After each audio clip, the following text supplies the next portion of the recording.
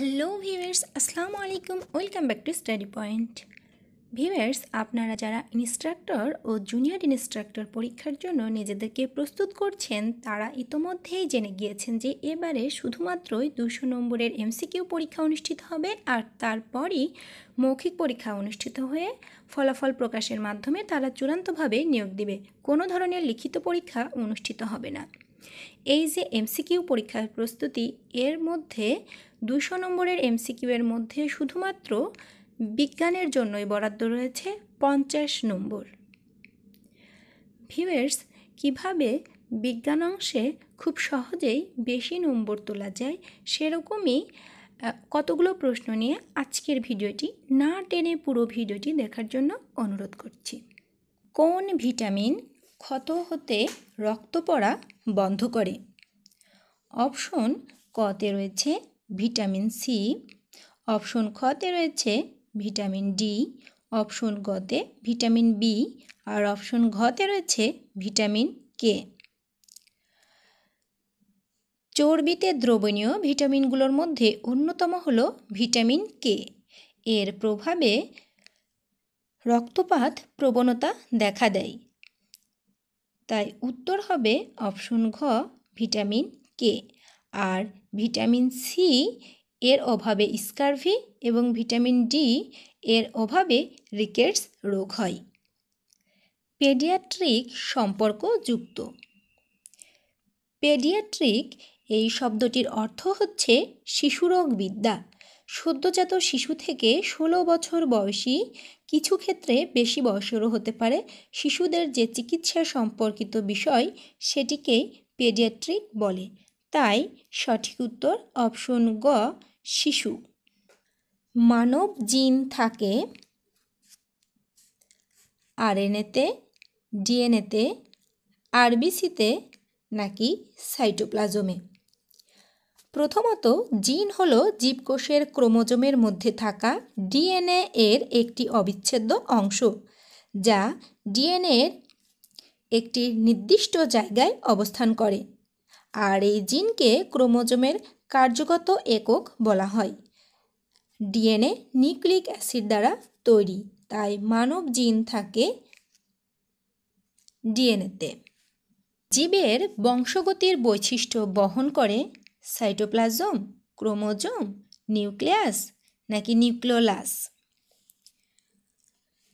যেসব বস্তুর মাধ্যমে পিতামাতার বৈশিষ্ট্য তাদের সন্তান সন্ততিতে বাহিত হয় তাদেরকে একত্রে বংশগতীয় বস্তু বলে। বংশগতীয় বস্তুর প্রধান উপাদান হচ্ছে ক্রোমোজোম। ক্রোমোজোমে রয়েছে ডিএনএ, যেখানে জিনগুলো সুসজ্জিত থাকে। জিনই হচ্ছে জীবের সকল চারিত্রিক বৈশিষ্ট্যের ধারক, যা পর্যায়ক্রমে চরিত্রসমূহ ফুটিয়ে তোলে। তাই সঠিক উত্তর হচ্ছে ক্রোমোজোম। জীবের বংশগতির বৈশিষ্ট্য বহন করে ক্রোমোজোম। বৃক্কের একক কি? Neuron, pacemaker, nephron, hepatocyte. বৃক্কের ইউরিনিফেরাস নালিকার ক্ষরণকারী অংশ ও কাজ করার একককে নেফ্রন বলে। প্রতিটি বৃক্কে প্রায় 10 থেকে 12 লক্ষ নেফ্রন থাকে। প্রতিটি নেফ্রন একটি রেনাল কর্পাসল বা মালপিজিয়ান অঙ্গ এবং রেনাল টিউবিল নিয়ে গঠিত। তাই বৃক্কের একক হচ্ছে অপশন গ, নেফ্রন। যেসব অণুজীব রোগ সৃষ্টি করে তাদেরকে বলে ইনফেকশন, টক্সিন, ফ্লোরা, প্যাথোজেনিক। যেসব অণুজীব রোগ সৃষ্টি করে তাদেরকে প্যাথোজেনিক বলা হয়। আর ইনফেকশন অর্থ সংক্রমণ। টক্সিন হলো বিষাক্ত পদার্থ। আর ফ্লোরা হচ্ছে একটি তরল জাতীয় বহুগুণ সম্পন্ন পণ্য। তাই উত্তর অপশন ঘ, প্যাথোজেনিক। মানবদেহে কোন অঙ্গটির সাথে পোর্টাল শিরা যুক্ত আছে? মস্তিষ্ক, যকৃৎ, কিডনি, চোখ। পোর্টাল শিরা এবং হেপাটিক ধমনী যকৃতে যকৃতে দ্বৈত রক্ত সরবরাহ করে। যকৃতের মোট রক্ত প্রবাহের 75% পোর্টাল শিরা দ্বারা হয়, আর বাকি 25% প্রবাহ ধমনী দ্বারা হয়। তাই সঠিক উত্তর হচ্ছে যকৃত। মানবদেহ কোন অঙ্গটির সাথে পোর্টাল শিরা যুক্ত আছে? যকৃতের সাথে। পানিতে দ্রবণীয় ভিটামিন হলো vitamin A, vitamin B, vitamin E, vitamin D. আমরা জানি যে ভিটামিন এ, ডি, ই ও কে এই 4টি ভিটামিন, সংক্ষেপে যাদেরকে অ্যাডেক বলা হয়, এরা চর্বিতে দ্রবণীয়। আর ভিটামিন বি ও ভিটামিন সি এই দুটি পানিতে দ্রবণীয়। তাই পানিতে দ্রবণীয় ভিটামিন হলো ভিটামিন বি। উত্তর অপশন খ। কোন গ্রন্থিকে গ্রন্থির রাজা বলা হয়? Adrenal, thyroid, pituitary, thymus. Pituitary যে গ্রন্থি, সেটি হরমোন সৃষ্টিকারী প্রধান গ্রন্থি বা প্রভু গ্রন্থি বা গ্রন্থির রাজা বলা হয়, কারণ পিটুইটারি গ্রন্থি নিঃসৃত হরমোনের সংখ্যা যেমন বেশি, অন্যদিকে বিভিন্ন গ্রন্থির উপর হরমোনের প্রভাবও বেশি। এই পিটুইটারি যে গ্রন্থি, এটি সবচেয়ে গুরুত্বপূর্ণ ও শক্তিশালী, কিন্তু সবচেয়ে ছোট গ্রন্থি। তাই গ্রন্থির রাজা বলা হয় পিটুইটারিকে। উত্তর অপশন গ, পিটুইটারি। আমিষ জাতীয় খাদ্য হজমে সাহায্য করে ট্যালিন, লাইপেজ, ট্রিপসিন, অ্যামাইলেজ। অগ্ন্যাশয় রসে অ্যামাইলেজ, লাইপেজ ও ট্রিপসিন নামক এনজাইম থাকে, আর আন্ত্রিক রসে আন্ত্রিক অ্যামাইলেজ, লাইপেজ, মল্টেজ, ল্যাকটেজ ও সুক্রেজ ইত্যাদি এনজাইম থাকে। আংশিক পরিপাকৃত আমিষ ক্ষুদ্রান্তে ট্রিপসিনের সাহায্যে ভেঙে অ্যামাইনো অ্যাসিড এবং সরল পেপটাইডে পরিণত হয়। তাই আমিষ জাতীয় খাদ্য হজমে সাহায্য করে ট্রিপসিন। উত্তর অপশন গ, ট্রিপসিন। মানবদেহে সবচেয়ে বড় অস্থি কোনটি? সবচেয়ে বড় অস্থি ফিমার, স্টেপস, টিবিয়া নাকি রেডিয়াস? মানবদেহের শক্ত, নলাকার ও বৃহত্তম অস্থি হল ফিমার। এর অবস্থান কোমরের নিচ থেকে হাঁটু পর্যন্ত। তাই সঠিক উত্তর ক, ফিমার। কোভিড-19 একটি RNA virus, bacteria, DNA virus নাকি ছত্রাক? করোনা ভাইরাস বা কোভিড-19 একটি আরএনএ ভাইরাস, অর্থাৎ এ ভাইরাসের জিনোম আরএনএ দিয়ে তৈরি। আর ল্যাটিন শব্দ করোনা অর্থ মুকুট। এই ভাইরাসের আকৃতি গোলাকার। মানবদেহে রক্তে সোডিয়াম আয়নের নর্মাল ভ্যালু কত? 130 থেকে 145 মিলিমোল পার লিটার, 160 থেকে 170 মিলিমোল পার লিটার, 135 থেকে 145 মিলিমোল পার লিটার, 120 থেকে 130 মিলিমোল পার লিটার। মানবদেহের রক্তে সোডিয়াম আয়নের নর্মাল ভ্যালু হচ্ছে, অর্থাৎ স্বাভাবিক মাত্রা হচ্ছে 135 থেকে 145 মিলিমোল পার লিটার। তাই সঠিক উত্তর অপশন গ। মানুষের গায়ের রং কোন উপাদানের উপর নির্ভর করে? Thymine, haemoglobin, carotene, melanin. Melanin এটি হচ্ছে এক ধরনের রঞ্জক পদার্থ, যা মেলানোসাইট নামক কোষ থেকে তৈরি হয়। মেলানিনের কারণে মানুষ বা অন্যান্য প্রাণীর গায়ের রং কালো হয়। মেলানিন একটি জটিল পলিমার, যা অ্যামাইনো অ্যাসিড টাইরোসিন থেকে পাওয়া যায়। তাই মানুষের গায়ের রং মেলানিন উপাদানের উপর নির্ভর করে। উত্তর অপশন ঘ, মেলানিন। সুষম খাদ্যের উপাদান কয়টি? 7টি, 5টি, 6টি, 4টি। সুষম খাদ্যের উপাদান হচ্ছে 6টি, যথা শর্করা, আমিষ, স্নেহ, ভিটামিন, খনিজ লবণ ও পানি। আর সুষম খাদ্যে শর্করা, আমিষ ও স্নেহ জাতীয় উপাদানের অনুপাত 4:1:1।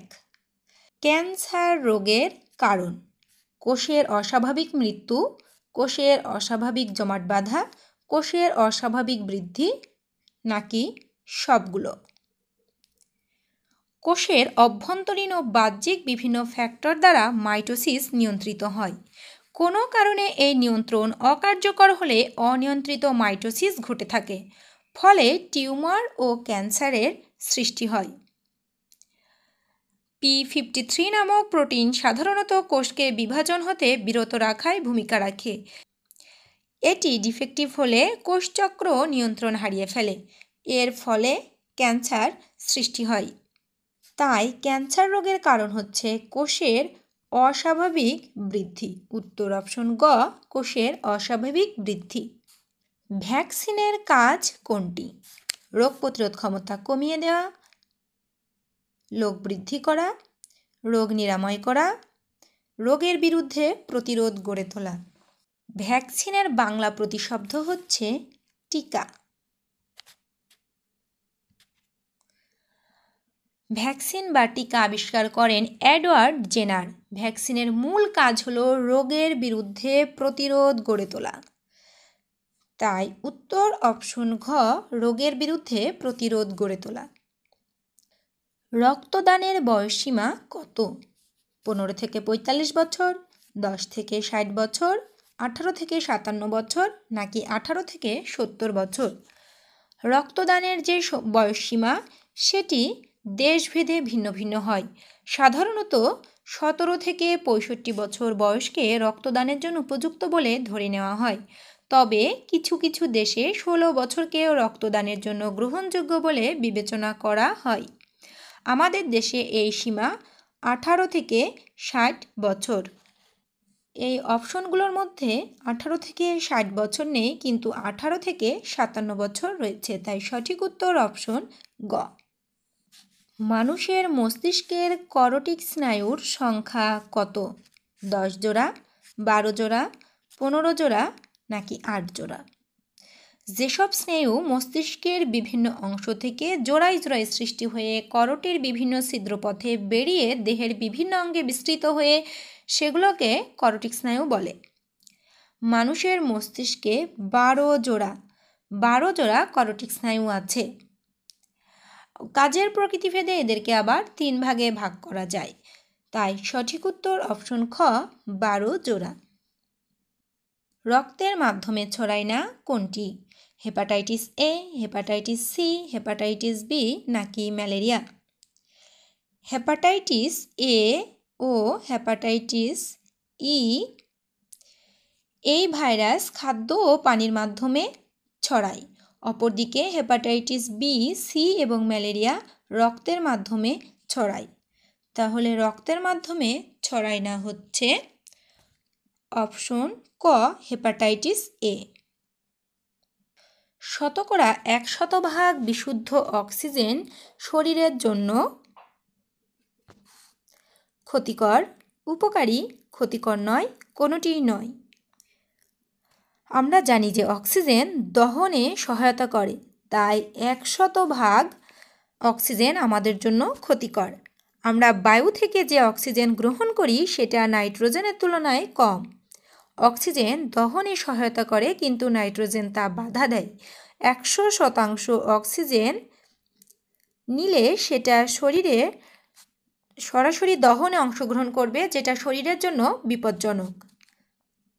তাই সঠিক উত্তর হচ্ছে অপশন ক, ক্ষতিকর। কোনটি কোষের অংশ নয়? Cell membrane, plasma, cytoplasm, nucleus? Cell membrane বা কোষঝিল্লি, সাইটোপ্লাজম আর নিউক্লিয়াস কোষের 3টি অংশ। আর এই প্লাজমা, প্লাজমা হচ্ছে রক্তের তরল অংশ। তাই সঠিক উত্তর হচ্ছে অপশন খ প্লাজমা। এটি কোষের অংশ নয়, এটি আসলে রক্তের তরল অংশ। কোনটি রক্তে অক্সিজেন পরিবহন ক্ষমতা খর্ব করে? Nitric oxide, sulphur dioxide, carbon monoxide, carbon dioxide. Carbon monoxide এটি হলো একটি বিষাক্ত গ্যাস যার রং এবং গন্ধ নেই। দূষিত বাতাসে কার্বন মনোক্সাইডের উপস্থিতি রক্তে অক্সিজেন পরিবহন ক্ষমতা খর্ব করে। কেউ নিঃশ্বাসের সাথে অত্যধিক মাত্রায় কার্বন মনোক্সাইড গ্রহণ করলে সে দ্রুত অজ্ঞান হয়ে পড়ে, সাথে সাথে চিকিৎসা না করালে তার মৃত্যু পর্যন্ত ঘটতে পারে। তাই সঠিক উত্তর হচ্ছে অপশন গ কার্বন মনোক্সাইড। কোন ওষুধটি রক্ত পাতলা রাখতে সাহায্য করে? রক্ত পাতলা রাখতে সাহায্য করে ডাইক্লোফেনাক, অ্যাসপিরিন, প্যারাসিটামল নাকি প্যাথেডিন? অ্যাসপিরিন এটি হচ্ছে রক্তের অনুচক্রিকা বা প্ল্যাটিলেটের বিরুদ্ধে অ্যান্টিপ্ল্যাটিলেট হিসেবে রক্ত জমাট বাঁধার প্রবণতা কমিয়ে রক্ত পাতলা রাখে বা জমাট বাঁধা থেকে মুক্ত রাখে। তাই সঠিক উত্তর অপশন খ অ্যাসপিরিন। মানুষের ক্রোমোজোমের সংখ্যা 24 জোড়া, 23 জোড়া, 22 জোড়া নাকি 20 জোড়া? ক্রোমোজোম হচ্ছে নিউক্লিয়াসের অন্যতম বস্তু। মানুষের মোট ক্রোমোজোমের সংখ্যা 23 জোড়া বা 46টি। এর মধ্যে দুইটি হচ্ছে সেক্স ক্রোমোজোম, আর বাকি যে 44টি সেটি হচ্ছে অটোজোম। তাই সঠিক উত্তর অপশন খ 23 জোড়া। মানবদেহে অত্যাবশ্যকীয় ফ্যাটি অ্যাসিড কয়টি? 3টি, 8টি, 10টি নাকি 12টি?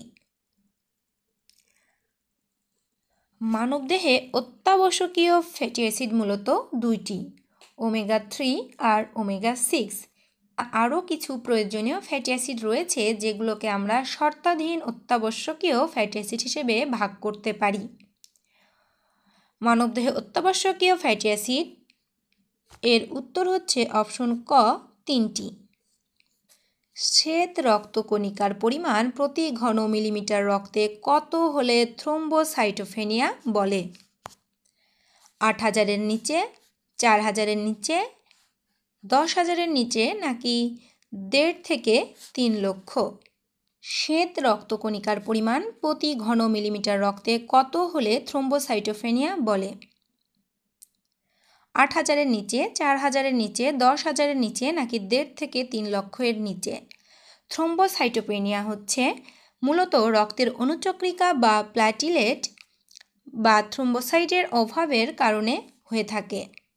তাই এই থ্রোম্বোসাইটের যে স্বাভাবিক মাত্রা 1.5 থেকে 3 লক্ষ, এর চেয়ে যদি কম হয় সেক্ষেত্রে থ্রোম্বোসাইটোপেনিয়া হয়। উত্তর অপশন ঘ 1.5 থেকে 3 লক্ষের নিচে। খাদ্য হজম প্রক্রিয়া শুরু হয় পাকস্থলীতে, ক্ষুদ্রান্তে, বৃহদান্তে, মুখগহ্বরে। মূলত পাকস্থলীতে বিভিন্ন খাদ্যদ্রব্যের সাথে পরিপাকে অংশগ্রহণকারী অ্যাসিড, এনজাইম, পানি ইত্যাদির ক্রিয়া বিক্রিয়ার মাধ্যমে পরিপাকক্রিয়া চলে। তাই খাদ্য হজম প্রক্রিয়া শুরু হয় অপশন ক পাকস্থলীতে।